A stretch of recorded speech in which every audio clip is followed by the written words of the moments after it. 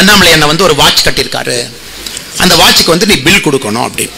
அரசு நிறுவனத்திலிருந்து வரக்கூடிய பால் உங்களுக்கு புரதச்சத்து கொடுக்கும். அந்த குழந்தைக்கு அது சாப்பிட்டா தான் தெம்பா இருப்பாங்க, வளருவாங்க, எலும்பு ஸ்ட்ராங்கா இருக்கும், அந்த வயதுக்கு தகுந்த வளர்ச்சி இருக்கும். இந்த முட்டாளுக்கு அதெல்லாம் தெரிய மாட்டேங்குது. பார்ந்த பெரியோர்களே, தாய்மார்களே, பாரதிய ஜனதா கட்சியில தமிழகத்தில் 1260 மண்டல் இருக்கு, ஒன்றியம். அந்த 1260 ஒன்றியத்துல இது ஒரு ஒன்றியத்தினுடைய நிகழ்ச்சி. எந்த அளவுக்கு நம்முடைய கட்சி வளர்ந்திருக்கிறது என்பதற்கு இது ஒரு சான்று. இது ஒரு மாவட்ட நிகழ்ச்சி இல்ல. நம்முடைய முன்னாள் மாநில தலைவர், முன்னாள் கோயம்புத்தூர் எம்பி, நம்முடைய அன்புக்குரிய அண்ணன் சிபி ராதாகிருஷ்ணன் அவர்களை இந்த நேரத்தில் வருக வருகின்ற வரவேற்று நம் அனைவரின் சார்பாக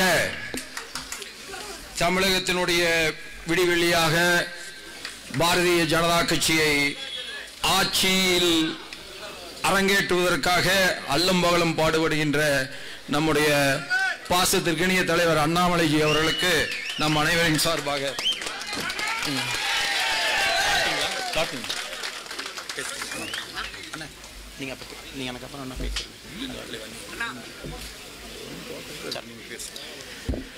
ஆயிரத்தி 1260 மண்டல்கள் ஒன்றியம் இருக்கிறது. அதுல திருப்பூர் வடக்கு மாவட்டத்தில் இருக்கக்கூடிய வீரபாண்டி ஒன்றியத்தினுடைய நிகழ்ச்சி. அதுவும் மிக முக்கியமாக 2 விஷயங்களை செய்வதற்காக நம்ம அனைவரையும் இங்கு அழைத்திருக்கின்றார்கள். மது, குடி, அதனால் இறந்த 45 மனிதர்கள், சகோதரர்கள், அவருடைய குடும்பத்தில் அவங்களுடைய மனைவியை கண்டுபிடிச்சு இந்த பகுதியில் யாரெல்லாம் இருக்காங்களோ அவர்களுக்கு மேடையின் மீது ஒரு நிதியுதவி நம்ம கட்சியிலிருந்து கொடுக்கிறோம். ஒரு பக்கம் கட்சி வந்து குடின்னு சொல்லிட்டு டாஸ்மாக ஓபன் செய்து கொண்டிருக்கும் பொழுது, தெரு தெருவாகெல்லாம் திறக்கும் பொழுது, இன்னொரு பக்கம் பாரதிய ஜனதா கட்சி இது தமிழகம் முழுவதுமே முன்னெடுக்க போகின்றோம். தமிழகம் முழுவதுமே இந்த குடியால் உயிரிழந்த அந்த மனிதர்களுடைய குடும்பத்தில் ரொம்ப கஷ்டத்தில் இருக்காங்கன்னா அவங்களை கண்டுபிடித்து நிதியுதவி செய்வதற்காக இருக்கக்கூடிய கூட்டம். இரண்டாவது, நம்முடைய அண்ணன் சொன்னது போல 3 அரசு பள்ளிகளுக்கு அந்த குழந்தைகளுக்கு கிட்டத்தட்ட 1 லட்சம் ரூபாய் வீதம் 3 பள்ளியில தேவையான பெஞ்சு, அவங்களுடைய போர்டு கூட உடைஞ்சிருக்கு.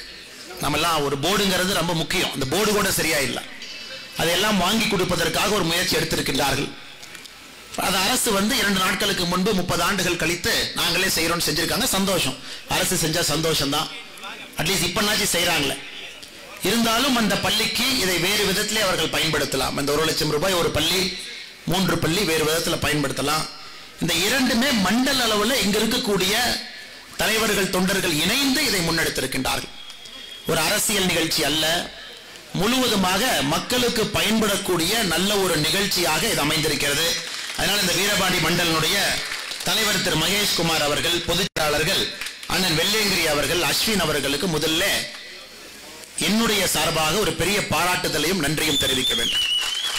மேடையின் மீது நம்முடைய மூத்த தலைவர், முன்னாள் மாநில தலைவர், முன்னாள் எம்பி, மக்களுடைய அன்பை பெற்றவர், எப்பொழுதும் கூட கொங்கு தமிழே மிக அற்புதமாக பேசக்கூடிய வல்லமை படைத்த அண்ணன் சிபி ராதாகிருஷ்ணன் அவர்கள் வந்திருக்கின்றார்கள். அவரை வரவேற்று மாவட்டத்தினுடைய தலைவர், அருமை சகோதரர், மிக கடுமையாக வேலை செய்யக்கூடிய செந்தில்வேல் அவர்கள் வந்திருக்கின்றார்கள். மாநிலத்தினுடைய பொதுச் செயலாளர் முருகானந்தம் அவர்கள் இருக்கின்றார்கள். மாநிலத்தினுடைய செயலாளர் மலர்கொடி அவர்கள், தேசிய பொதுக்குழு உறுப்பினர் பாயிண்ட் மணி அவர்கள், மாநில செயற்குழு உறுப்பினர்கள் சின்னசாமி அவர்கள், நாச்சிமுத்து அவர்கள், மாவட்ட பொதுச் செயலாளர் ஸ்ரீனிவாசன் அவர்கள், துணைத் தலைவர்கள் சிபி சுப்பிரமணியம் அவர்கள், GKS பாலசுப்ரமணியம் அவர்கள், வினோத் அவர்கள், ஜோதிமணி அவர்கள், செல்வராஜ் அவர்கள், மாவட்ட செயலாளர்கள் மோகன் அவர்கள், அருண் அவர்கள், நித்யா அவர்கள் இருக்கின்றார்கள். இந்த நிகழ்ச்சியினுடைய ஒருங்கிணைப்பாளர்கள் அருமை சகோதர சகோதரர்கள் அவரும் மேடையின் மீது அமர்ந்திருக்கின்றார்கள். சகோதரர்களே, இது ஒரு சின்ன நிகழ்ச்சி தான், அது ஒரு பெரிய மாநாடு கிடையாது, பொதுக்கூட்டம் கிடையாது. ஆனால் இதை போன்ற நிகழ்ச்சிகள் நடக்கும் பொழுதுதான் கட்சியினுடைய உண்மையான வலிமை நமக்கு தெரியும். மேடையிலிருந்து பார்க்கும் பொழுது நம்ம எல்லாம் பார்த்துட்டு இருக்கோம், சாதாரண பொதுமக்கள், இந்த பகுதியில் வசிப்பவர்கள், கட்சியில புதுசா உறுப்பினராக சேர்ந்தவங்க, பாரதிய ஜனதா கட்சியில் நானும் இணைந்து பாடுபட போகின்றேன் என்று நினைக்கக்கூடியவர்கள் நீங்களும் அங்க வந்திருக்கீங்க. இது ரொம்ப ஆச்சரியம். 1260 இடமும் இதே போல செழிப்பாக, இதே போல உயிரோட்டமாக, இதே போல ஆழமாக நம்முடைய நிர்வாகிகள் பணி செய்ய வேண்டும் என்பதுதான் கட்சியினுடைய நோக்கம். அதற்காகத்தான் ஒரு கூட்டமும் ஒரு கட்சியினுடைய நிகழ்வும் அடித்தட்டு மக்களுக்காக பூத் அளவிலே சென்று கொண்டிருக்கிறது. தமிழகத்தில் மக்கள் முடிவு செய்து விட்டார்கள், இவர்களுக்கெல்லாம் மாற்று பாரதிய ஜனதா கட்சி தான், அவங்க வந்தா தான் சரியா இருக்கும். 2024 மோடி ஐயா தான் திரும்ப டெல்லியில வரப்போறாரு, 400 எம்பியோட வரப்போறாரு. தமிழ்நாட்டில இருந்து எவ்வளவு கொடுக்க போறோம், 25 35 40 39 பேச ஆரம்பிச்சிட்டாங்க. இது மக்கள் மனதில் ஏற்பட்டிருக்கக்கூடிய உணர்வு. இந்த உணர்வுங்கிறது சாதாரணமா ஏற்படாது. மக்கள் எல்லா விஷயத்தையும் பார்ப்பாங்க, அந்த ஆட்சியை பார்த்தாங்க, இந்த ஆட்சியை பார்த்தாங்க, 18 மாசம் பார்த்தாங்க, மோடி ஐயா அவனுடைய ஆட்சியை பார்க்கறாங்க, பாரதிய ஜனதா கட்சி செயல்பட பார்க்கறாங்க. இது அவர்களாக அவர்கள் மனதிலே முடிவு செய்திருக்கின்றார்கள், ஆட்சி மாற்றம் வேண்டும், மோடி ஐயா மறுபடியும் வரணும், எம்பி போகணும். இதுல மிக முக்கியமானது, அவர்கள் மனதில் நினைக்கக்கூடியதை வாக்காக மாற்ற வேண்டியது கட்சியினுடைய கடமை. அவங்க நினைக்கலாம், வீட்டில் இருக்கலாம், இல்ல நான் பிஜேபிக்கு தான் ஓட்டு போறேன். ஆனா கட்சியினுடைய வலிமை என்பது அவர்களை சந்திச்சு ஓட்டு போடுவதற்கு ஒரு வழி, அவர்களை நம் கட்சியில் இணைப்பதற்கு ஒரு வழி. அண்ணே நீங்க இந்த பூத்துக்கு போகணும், இங்கதான் உங்களுக்கு ஓட்டு இருக்கு, இந்த வாக்குச்சாவடி, நீங்க இங்க போய் ஓட்டு போடுங்க. அதற்கு வலிமையாக கட்சியினுடைய அடித்தளம் தேவைப்படுகிறது.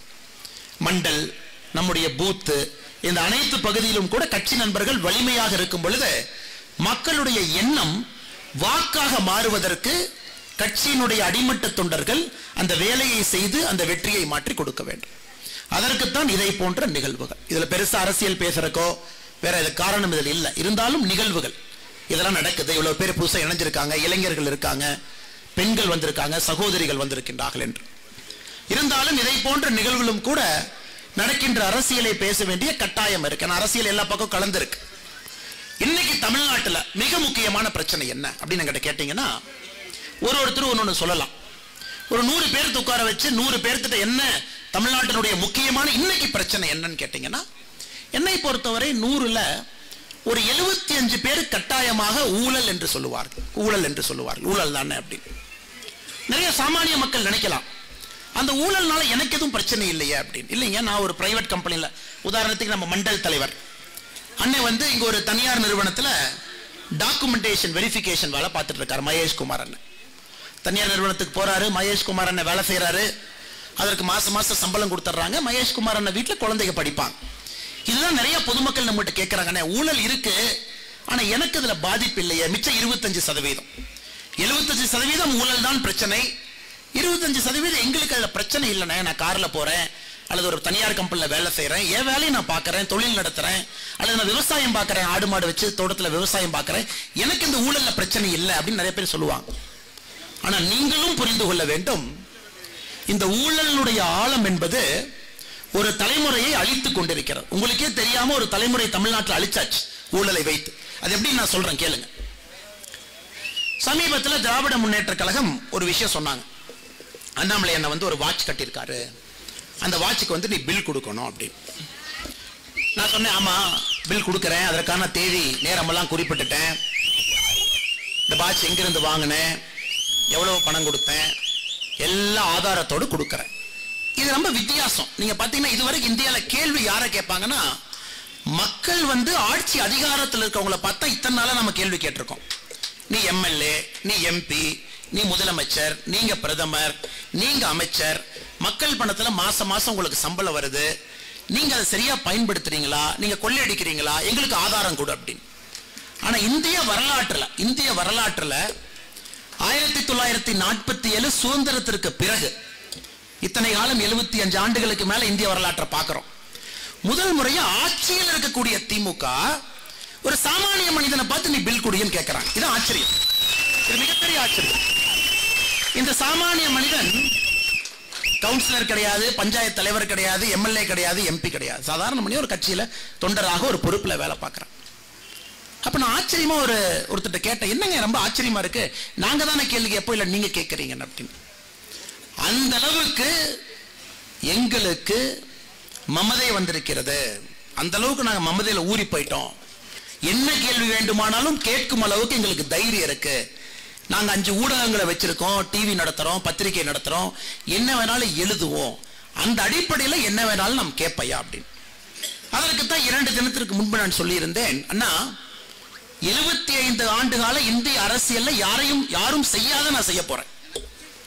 இந்த வாட்சுக்கு பில்லு மட்டும் இல்லை, நான் போலீஸ் வேலையில் எப்ப சேர்ந்தனோ 2010, இன்னைக்கு 2022, 13 ஆண்டுகள் நான் சம்பாதிச்ச எல்லாத்தையும் பொதுமக்களுக்கு ஓபன் பண்ணி காட்டுறேன்.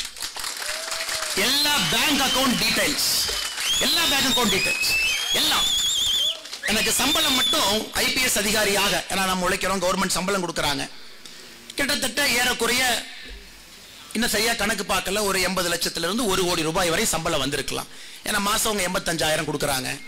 கடைசியா எஸ்பி ஆனதுக்கு அப்புறம் 1,10,000 கொடுத்தாங்க. 1 கோடி ரூபாய் சம்பளம் வந்திருக்கும். அந்த 1 கோடி ரூபாயும் எப்படி செலவு செய்தேன்னு காட்ட போறேன். ஏன்னா பேங்க் அக்கவுண்ட் ஸ்டேட்மெண்ட் வந்துட்டாவே வரவும் செலவும் பார்த்தோம்.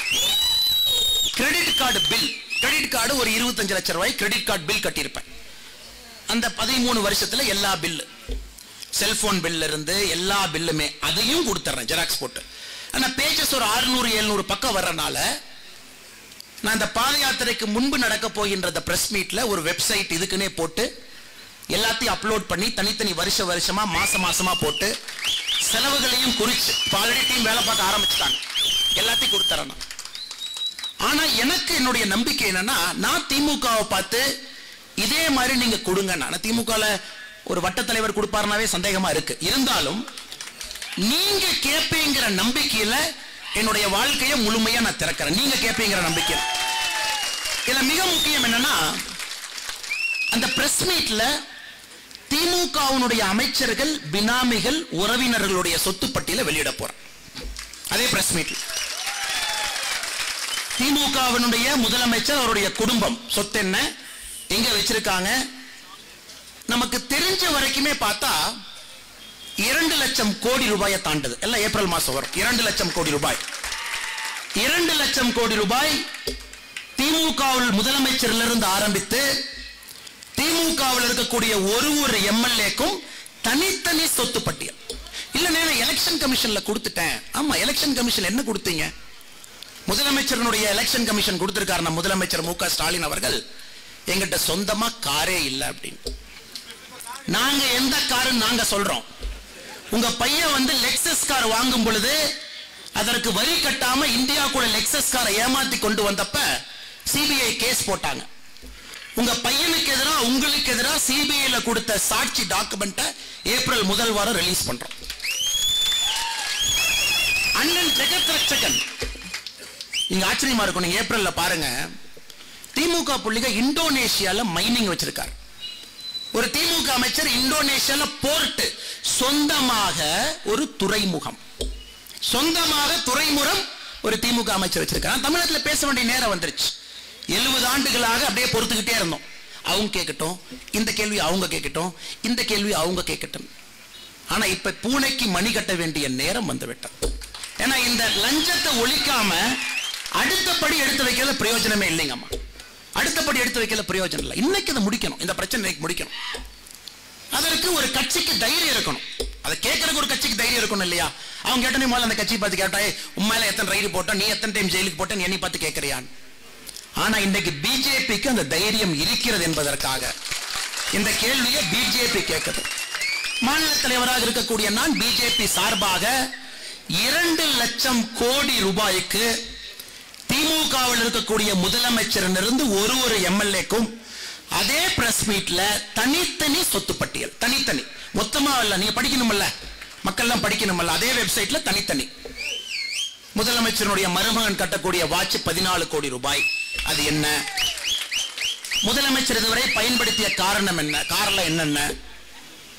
முதலமைச்சர் இதற்கு முன்பு இருந்த பொழுது என்னென்ன வாட்ச் கட்டினாரு, என்னென்ன பொருள் பயன்படுத்தினாரு, இன்னைக்கு என்ன பண்றாரு? கொஞ்சம் நுணுக்கமாக தான் இருக்கும், கொஞ்சம் ஆழமா தான் இருக்கும், கொஞ்சம் காரமாக இருக்கும், கொஞ்சம் கசப்பாக இருக்கும். ஆனா தமிழகம் இந்த கேள்வியை கேட்க வேண்டிய நேரத்துக்கு வந்துட்டோம். 2 லட்சம் கோடி ரூபாய் என்பது சாதாரண கிடையாது. 2 தலைமுறை வளர்வதற்கான காசு. அதை நான் ஆரம்பிக்கும் போது சொன்னேன், அது 2 தலைமுறையை வளர்த்து எடுக்கக்கூடிய காசு. இன்னைக்கு அன்பில் பொய்யாமல் எஜுகேஷன் மினிஸ்டர் சொல்றாரு, எங்களால பள்ளி கட்டடத்திற்கு பணம் கொடுக்க முடியவில்லை. காரணம், 100 ரூபாய் பட்ஜெட் வருதுன்னா 93 ரூபாய் சம்பளத்துக்கே போயிருது. 7 ரூபாயை வச்சு நம்ம ஸ்கூலுக்கு என்ன கொடுப்போம் அப்படின்னு. அதனால்தான் திருப்பூர் போன்ற வளர்ந்த மாநகரத்தில் இருக்கக்கூடிய இந்த பகுதியில் இருக்கக்கூடிய 3 அரசு பள்ளிக்கு பெஞ்ச் இல்ல, பிளாக் போர்டு.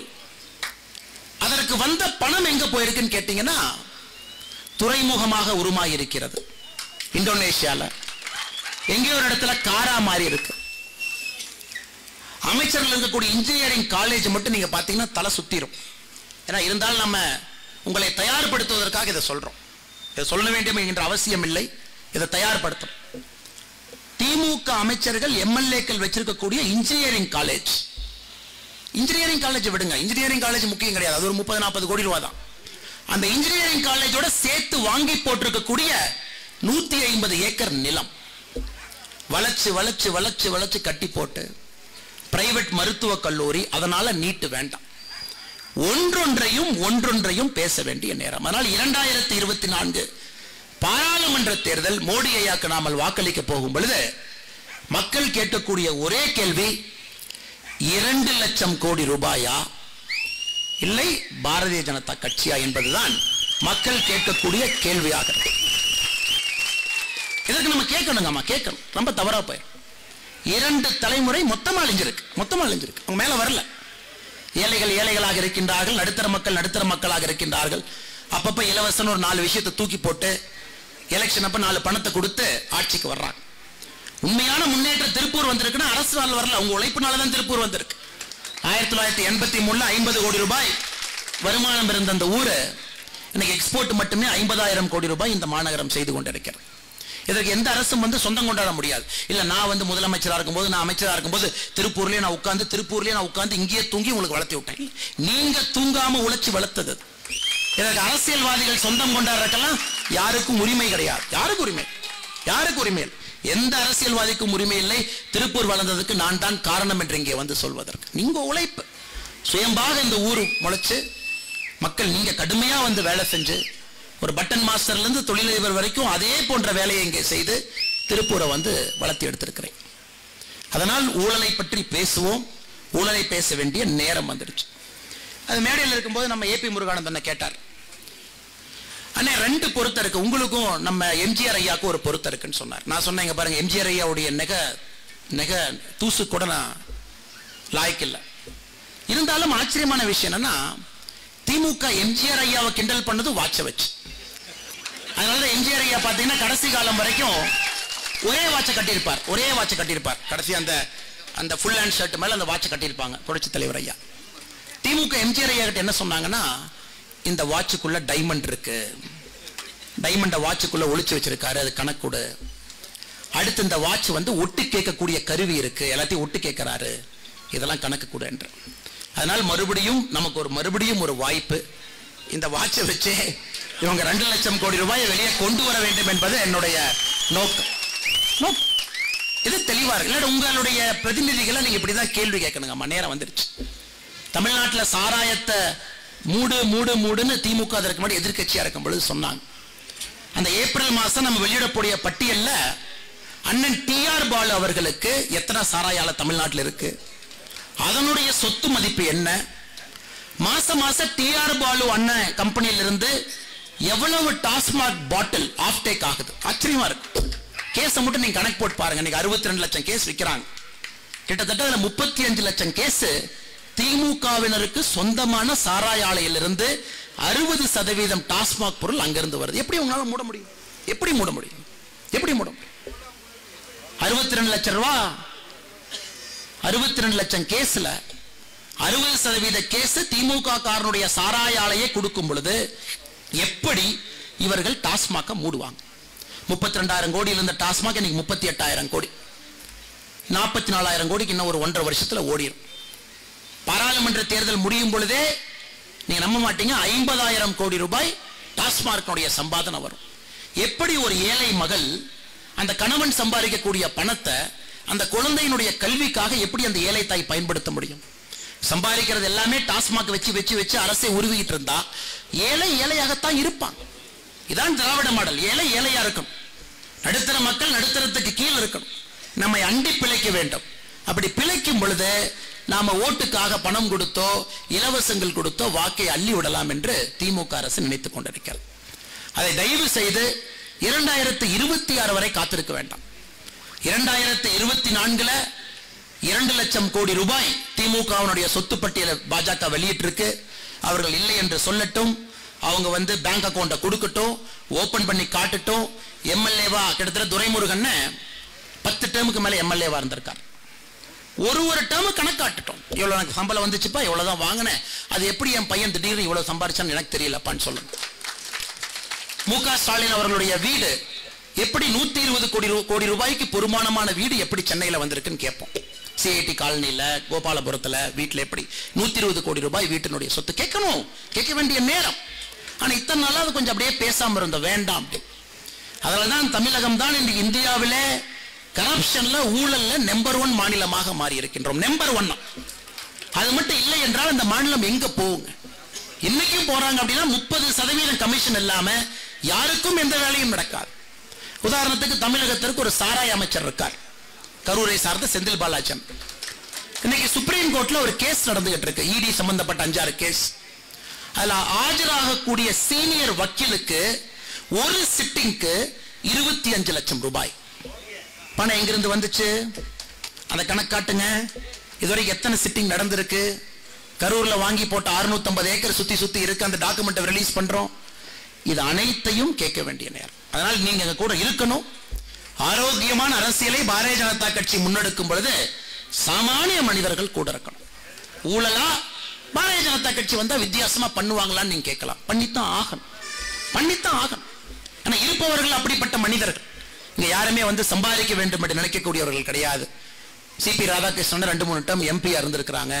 இந்த மேடையிலே சில பேர் அங்கங்க அரசு பொறுப்பில் இருந்திருக்காங்க. இவர் யாருமே சம்பாதிக்க வேண்டும், ஒரு குண்டூசி திருடிட்டாங்க என்று இருப்பவர்கள் யாருமே இங்க கிடையாது. அதனால் பாரதிய ஜனதா கட்சிக்கு இருக்கக்கூடிய தனித்தன்மை என்பது ஊழலை எதிர்க்கக்கூடிய தமிழகத்தில் இருக்கக்கூடிய ஒரே கட்சி பாரதிய ஜனதா கட்சி மட்டும்தான். மிச்சவங்க பேச முடியாது, பேசினா நீங்க கேட்கவும் முடியாது. அதுல என்ன கேட்க முடியும்? அவங்க சொல்றதுல என்ன உண்மை இருக்கும்? நீங்களே ஊழல் பண்ணிருக்க, இன்னைக்கு நீ ஊழலை எதிர்ப்பேன்னு சொன்னா யாரு கேட்பாங்கன்னு தான் மக்கள் கேட்பாங்க.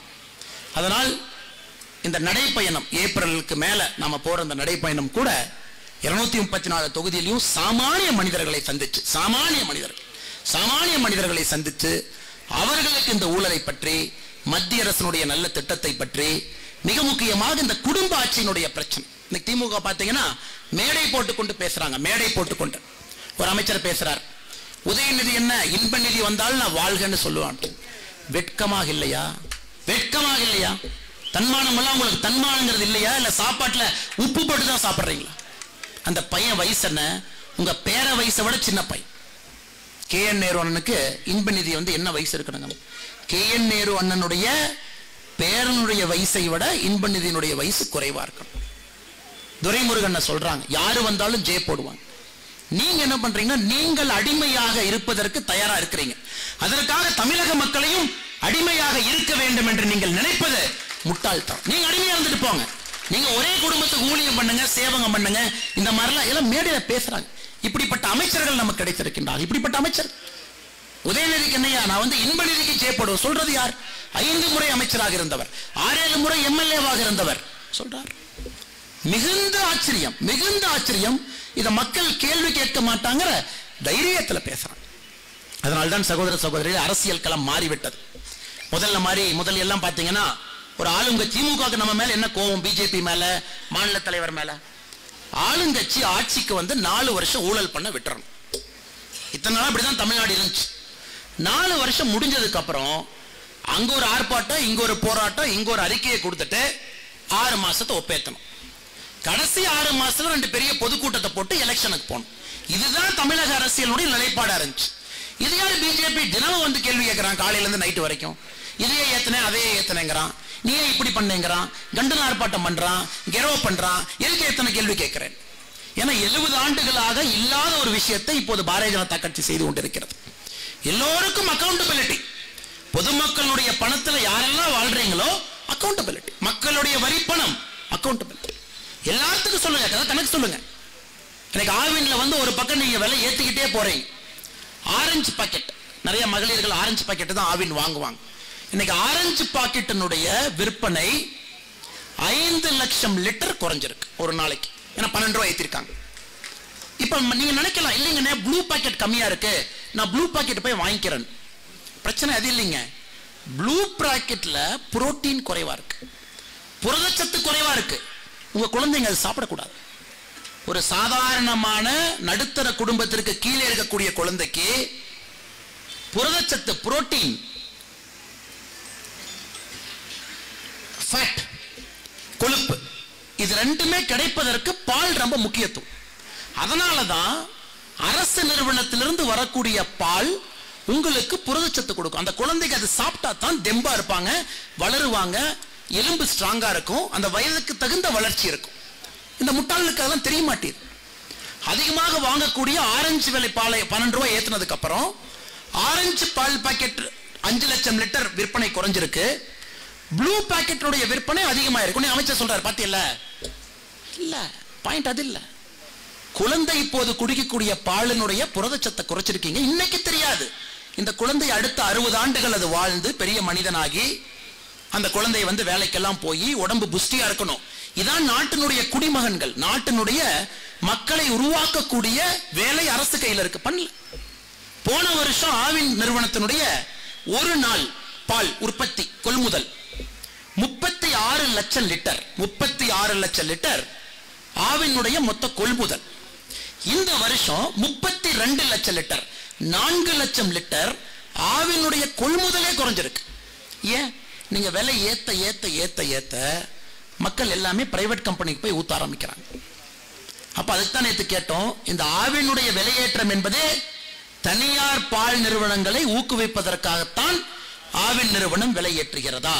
அதுவும் சிந்தனை இல்லாமல் முட்டாள்தனமாக ஆரஞ்சு கலர் பாக்கெட்டு, மக்கள் அதிகமாக வாங்கக்கூடிய பாக்கெட்டு விலை ஏற்றி இன்னைக்கு புரதச்சத்து கம்மியாக இருக்கக்கூடிய வேறு பாக்கெட்டுக்கு நீங்க தள்ளிட்டு இருக்கீங்க.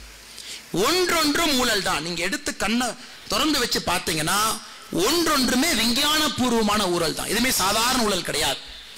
ஆவின் நாசருடைய திருமண விழாக்கு போறாங்க, நாமளும் தான் போவோம். நம்ம எதிரியினுடைய திருமண விழாவுக்கு சென்றாலும் கூட வாழ்த்தி விட்டு, மணமக்களை வாழ்த்தி விட்டு அனைவருக்கும் நல்ல வார்த்தை சொல்வது தமிழினத்தினுடைய மரபு. மரபு நாமளும் சொல்லுவோம், நல்லா இருக்கணும், எல்லாம் பண்றேன். அங்க போய் என்ன சொல்றாருன்னா, ஆவடி நாசர் அவர்கள் அமைச்சராக வந்த பிறகு ஆவின் நிறுவனத்தினுடைய வருமானம் உயர்ந்திருக்கிறது, பாராட்டுக்கள் முதலமைச்சர் சொல்றார். நீங்களாம் உண்மையாலுமே காலேஜ் போய் டிகிரி வாங்கி படிச்சீங்களா? இல்ல யாராச்சும் உங்களுக்கு மேல டிகிரி போய் காப்பி அடிச்சு எழுதிட்டு வந்தாங்களா? ஒரு பேசிக் எக்கனாமிக்ஸ் காமன் சென்ஸ் உங்களுக்கு இருக்குன்னா, விற்பனை எப்படி அதிகமா இருக்கிறது? நீங்கள் வந்த பிறகு ரேட்டை ஏத்தி இருக்கிறீங்க. பால் விலை ஏத்துனீங்க 12 ரூபா, நெய் விலை ஏத்துனீங்க, தயிர் விலை ஏத்துனீங்க, பன்னீர் விலை ஏத்துனீங்க, ஆவின்ல இருந்து வரக்கூடிய ஐஸ்கிரீம் விலை ஏத்துனீங்க. விலையை ஏத்துறனால ஆவினுடைய விற்பனை உயர்ந்திருக்கிறதோ தவிர அதிகமான பாலை வாங்கியதால் அல்ல. முதலமைச்சர் எதுக்கு பெருமைப்பட்டிருக்கணும்? நாங்கள் ஆட்சிக்கு வருவதற்கு முன்பு 36 லட்சம் லிட்டர் பால் வாங்கணும், நாங்க ஆட்சிக்கு வந்த பிறகு 45 லிட்டர் பால் வாங்குறோம், அந்த பாலை விற்கிறோம், அதனால வருமானம் உயர்ந்திருக்கு. அது நல்லது. நீங்கள் ஆட்சிக்கு வந்த பிறகு விற்பனையாகின்ற பாலை குறைத்து விட்டு விலையை ஏற்றிவிட்டு அதன் மூலமாக ஆவினுடைய வருமானம் உயர்ந்திருக்குன்னு சொன்னா என்ன நினைச்சிட்டு இருக்கீங்க? கீழே மக்கள் என்ன நினைக்கிறாங்கன்னு முதலமைச்சருக்கு புரியுதா? இல்ல தங்க தட்டுல தான் சாப்பிடுறாரா, வெள்ளி பிளேட்ல தான் சாப்பிடுறாரா? ஒரு சாதாரண மனிதனுடைய நிலை என்ன என்பது நம்முடைய முதலமைச்சருக்கு தெரியுமா என்பது அந்த நிகழ்ச்சியில அவர் பேசிய பேச்சை பார்த்த பிறகு ஒரு சாமானிய மனிதனுக்கு கூட சந்தேகம் வர ஆரம்பித்து விட்டது. இந்த முதலமைச்சர் என்ன பேசலார், என்ன நடக்குதுன்னு தெரியுமா? மேடைக்கு போய் ஒரு நிகழ்ச்சி நான் திறப்பு விழா பண்றேன், அங்க போறேன் இங்க போறேன், அது முதலமைச்சர் கிடையாதுங்க. அது முதலமைச்சருடைய வேலை இல்லை. அது ஐஏஎஸ் ஆபீசர் பாத்துக்குவாங்க. தமிழ்நாட்டில் 270க்கு மேல ஐஏஎஸ் ஆபீசர் இருக்காங்க. இந்த கையெழுத்து போடுறது, ரிப்பன் கட் பண்றது, ஓபன் பண்றதெல்லாம் முதலமைச்சருடைய வேலை என்பது. ஒரு ஏழை இன்னைக்கு மாசத்துக்கு 10,000 ரூபாய் சம்பாதிக்கிறாங்கன்னா அந்த ஏழைக்கு எப்படி 15,000 ரூபாய் சம்பாதிப்பதற்கு இந்த அரசு என்ன செய்ய வேண்டும் என்பது முதலமைச்சருடைய வேலை. நடுத்தர மக்கள் இருக்காங்க, நடுத்தர மக்கள் பிரச்சனை இல்லாமல் வாழ்க்கை வாழ்வதற்கு எப்படி இருக்கணும்? லஞ்சத்தை குறைக்கணும், தாசில்தார் ஆபீஸ்ல லஞ்சம் இருக்கக்கூடாது, ஒரு பர்த் சர்டிபிகேட்டுக்கு 5,000 ரூபாய் கொடுக்க கூடாது.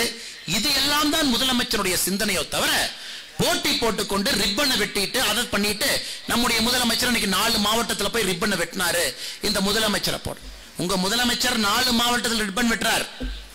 பிரதமர் ஒரு நாளைக்கு 5 மாநிலத்தில் ரிப்பன் வெட்டுறார். அதே நீங்க அது ஒரு அளவுகோலா வச்சீங்கன்னா, அது ஒரு அளவுகோலாக திமுக வச்சுச்சுன்னா 5 மாநிலத்திற்கு பிரதமர் சென்று கொண்டிருக்கின்றார்கள். அது பாயிண்ட் கிடையாது, அது ஆர்குமெண்டே இல்லைங்க. நீங்க என்ன செஞ்சீங்க, அதனால மக்களுடைய வாழ்க்கை தரம் உயர்ந்திருக்கிறதா என்பதை தான் தமிழக மக்கள் கேட்கிறாங்க. பொய்யை சொல்லி புரட்டை சொல்லி 18 மாத காலம் ஓட்டிவிட்டார். 2024 திமுகவுக்கு ஆசை பெருசு. அவங்களுக்கு என்னன்னா, தமிழ்நாட்டில் நாம் எல்லாமே ஜெயிச்சிடலாம், ஜெயிச்சிட்டோம்னா இந்தியாவில் டெபுட்டி பிரைம் மினிஸ்டர், அதாவது துணை பிரதமர் அந்த பொறுப்பை வந்து ஸ்டாலின் ஐயா கொடுத்துட்டோம்னா, பட்டத்திலவரசரை முதலமைச்சர் ஆக்கிட்டோம்னா எல்லாம் சரியா இருக்கும்பா அப்படி. அதற்காகத்தான் கோயிலுக்கு போறாங்க, ஹோமம் பண்றாங்க, கோயிலுக்கு சாமி கும்பிடுறாங்க. ஆனா அவங்களுக்கு தெரிய மாட்டேது, நல்லவங்களுக்கு எப்பொழுதுமே ஆண்டவன் வந்து கெடுப்பான், ஆனா கடைசியா கொடுப்பான். கெட்டவங்களுக்கு எப்பவுமே கொடுக்கிற மாதிரி இருக்கும், ஆனா கடைசியா கெடுப்பான். அதனால் நீங்கள் எத்தனை கோயில் ஏறி இறங்கினாலும் இந்த மனக்கணக்கு மன ஆசை என்பது இப்பொழுது பேராசையாக மாறி இருக்கிறது. பட்டத்திலவசருக்கு பட்டத்தபிஷேகம், அந்த கொடுமையை பார்த்தீங்களா? ஒரு தனி மனிதன் குடும்பத்தில் பிறந்த ஒரு குழந்தை, அந்த குழந்தை அமைச்சராக்குவதற்கு தனியா, அதுக்கு ஒரு தனியா மேடை போட்டு தனியா அந்த குழந்தைக்கு அமைச்சராக்கி, அந்த குழந்தைக்கு வந்து மக்கள்கிட்ட வந்து இவர் ஒரு அற்புதமான அமைச்சர் என்று பெயர் எடுப்பதற்காக அமைச்சர் பொறுப்பை ஏற்பதற்கு முன்பாகவே IAS ஆஃபீஸர் 2 பேர்த்த செக்ரட்டரியா போட்டு அந்த ரூம் எல்லாம் ஜாம் ஜூம்னு ரெடி பண்ணிட்டாங்க. ஆனா அவங்களுக்கு புரியணும், சட்டையில் இருந்தா தான் ஆப்பையில வரும், சட்டையில இல்லைன்னா ஆப்பையில வராது. கொங்கு பழமொழி கொங்கு பாஷையில சொல்லுவாங்க, சட்டையில இருந்தா தாங்க வெளியே வரும். சட்டையிலேயே இல்லைன்னா நீங்க சட்டை என்னதான் ஆடம்பரம் பண்ணி அதற்கு பெயிண்ட் அடிச்சு அதர் வந்து சட்டையிலிருந்து வெளியே உள்ள சரக்கு இருக்கணும்ல. அதையும் தமிழக மக்கள் வருகின்ற 2 வருடத்திலே பார்க்கத்தான் போகின்றார்கள். சரக்கு இருக்கிறதா சரக்கு இல்லையா என்பது அதுவும் மக்களுக்கு தெரியும். அதனால் இந்த நிகழ்ச்சிக்கு வந்திருக்கக்கூடிய பொதுமக்கள், இந்த மண்டலை சார்ந்தவர்கள், புதிதாக கட்சி இணைப்பவர்கள், உங்கள் அனைவருக்கும் பாரதிய ஜனதா கட்சி சார்பாக நன்றி கலந்த வணக்கத்தை தெரிவித்து, இதே போல் ஆக்கப்பூர்வமான அரசியலை முன்னெடுத்து செல்ல வேண்டும். 2024 திருப்பூரில் நமக்கு MP என்பது அவசியம். ஏன்னு கேட்டீங்கன்னா, திருப்பூர் உண்மையாலுமே வளரலீங்க. மோடி அவர்கள் ஆட்சிக்கு வந்த பிறகு திருப்பூருக்கு மட்டும் நேரடியாக நமக்கு ஒரு MP இங்க இருக்காங்க, பாராளுமன்றத்தில் பேசுறாங்க, மோடிஜியை நினைச்ச நேரத்தில் அப்பாயின்மெண்ட் வாங்கி பேச முடியும் அப்படின்னு நமக்கு ஒரு வாய்ப்பு இருந்திருந்தால் திருப்பூர் இன்னும் 2 மடங்கு வளர்ந்திருக்கும். ஆனா இங்க இருக்கிற MP எல்லாம் பாத்தீங்கன்னா கம்யூனிஸ்ட் சிந்தனைவாதிகளா இருக்காங்க. வேண்டாம்ப்பா, அது எதுக்குப்பா போடுற, ரோடு எதுக்குப்பா போடுற, ஐயோ வேண்டாம்ப்பா. இவங்க வாயிலிருந்து வர்றதே, இந்த கம்யூனிஸ்ட் எம்பிகளுடைய வாயிலிருந்து ஐயோ வேண்டாம், ஐயோ வேண்டாம், ஐயோ வேண்டாம். பிஜேபியை பொறுத்தவரை வாயிலிருந்து வருவது, எப்படி திருப்பூரை உலகத்தில் இருக்கக்கூடிய ஒரு முன்மாதிரி நகராக மாற்றலாம், எப்படி இந்த 50,000 கோடி எக்ஸ்போர்ட்டை 5 லட்சம் கோடியா மாற்றலாம், எப்படி ஏழை மக்களுக்கு அடுக்குமாடி குடியிருப்புகள் இங்கேயே கட்டி ஹெல்ப் பண்ணலாம், வசதி வாய்ப்புகளை ஏற்படுத்தி கொடுக்கலாம். இன்னைக்கு திருப்பூர் இவ்வளவு பெரிய நகரமாக இருந்தாலும் கூட குண்டும் குழியுமாக இருக்கக்கூடிய ரோடு எந்த பிரயோஜனமும் இல்லை. அடிப்படை வசதிகள் இல்லாத ஊராக திருப்பூர் தொடர்ந்து இருந்து கொண்டிருக்கிறது. அதில் எந்த விதமான மாற்று கருத்தும் யாருக்கும் இல்லை. அதனால் தமிழகத்தில் 25 MPக்களுக்கு மேலே பாரதிய ஜனதா கட்சி வரப்போகிறது. அதில் முதல் MP உங்களுடைய ஆசீர்வாதத்தில் திருப்பூரிலிருந்து நீங்கள் பாரதிய ஜனதா கட்சிக்கு கொடுக்க வேண்டும் என்று சொல்லி ஏப்ரல் மாசத்திலிருந்தே கொஞ்சம் களை கட்டும். ஏற்கனவே சொன்னது போல 2 லட்சம் ரூபாய், 2 லட்சம் கோடி ரூபாய்க்கான ஊழல் பட்டியல், சொத்து, வருமானம். இன்னொரு பக்கம் பாரதிய ஜனதா கட்சி நடைபயணத்திற்கு முன்பு நம்மளுடைய வாழ்க்கை ஒளிவு மறைவு இல்லாமல் முழுமையா திறந்துறது. அதை மக்கள் பார்ப்பார்கள். மக்கள் எப்பொழுதுமே நேர்மைக்கு ஒரு நம்பிக்கை கொடுப்பார்கள். நேர்மையின் பக்கம் தமிழக மக்கள் நிற்பார்கள் என்கின்ற பெயர் எடுப்பதற்கு இந்த நடைபயணம் 2024 பாராளுமன்ற தேர்தல் நிச்சயமாக நமக்கு அமையும். சாமானிய மனிதன் ஒருவனும் கூட நேர்மையின் பக்கம் நிற்பார்கள் என்கின்ற நம்பிக்கை எங்களுக்கு இருக்கிறது. 2024 தேர்தல் அதுதான். நம்ம 2026 போலிங், 2024 தேர்தலையே நமக்கு தெரிஞ்சிடும். 2026 தேர்தல் முன்னாடியே வருதா, 24 எலெக்ஷன் முடிஞ்சோடனே வருதா, அப்பவே வருதா, இல்ல 25ல வருதான். நாம் இன்னும் 2 ஆண்டுகள் கஷ்டப்பட வேண்டிய அவசியம் நமக்கு இல்லை. ஒரு தேர்தல் நீங்க காட்டிட்டீங்கன்னா போதும், வேலை முடிஞ்சது. அதனால் நீங்கள் எங்களுக்கு ஆதரவு கொடுப்பீர்கள் என்ற நம்பிக்கையோடு உங்கள் அனைவருக்கும் என்னுடைய நன்றி கலந்த வணக்கத்தை தெரிவித்துக் கொள்கின்றேன். நன்றி, வணக்கம். பாரத் மாதா கி ஜெய்.